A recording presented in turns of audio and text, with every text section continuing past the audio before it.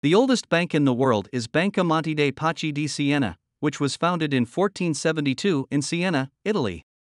It is one of the world's oldest surviving banks, and has been in continuous operation for over 550 years. Monte dei Paschi has played a significant role in the history of banking and finance, and is considered an important symbol of the cultural and economic heritage of Italy. Cultural significance: the bank was founded in Siena, a city with a rich cultural and artistic heritage, and its long history is closely tied to the city's own history. Over the centuries, Monte dei Paschi has been a key player in supporting the city's economy and cultural initiatives, further enhancing its cultural significance. Its long history of innovation and financial stability has contributed to the development of Italy's financial sector and made it an important symbol of the country's economic heritage.